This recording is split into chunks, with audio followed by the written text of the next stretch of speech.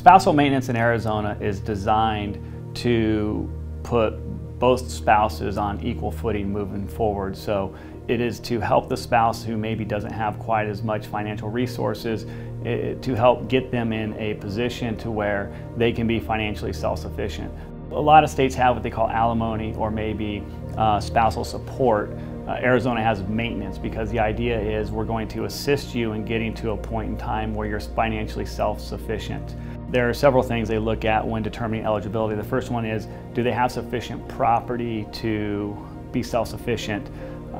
Do you have the earning ability to be self-sufficient? Was your marriage of a sufficiently long duration that you should qualify for maintenance? Once the court makes a determination that somebody is eligible, then from there they move to the spousal maintenance guideline. And the guideline is going to take into consideration the income and mortgage principal of the parties. They're going to enter those into the guidelines, and then they're going to get a guideline support amount and a guideline duration.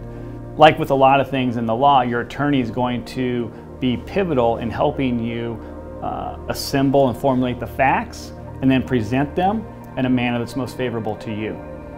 If you have a question about spousal maintenance in Arizona, or if you need to modify a previous spousal maintenance award, give us a call and let us find out how we can help you.